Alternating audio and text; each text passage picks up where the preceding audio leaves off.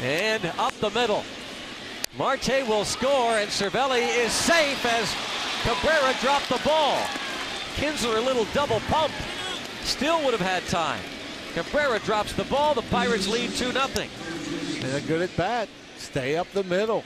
Just make sure you get at least one of these runners home with less than 2 outs. A little bit off the end of the bat, the high hopper.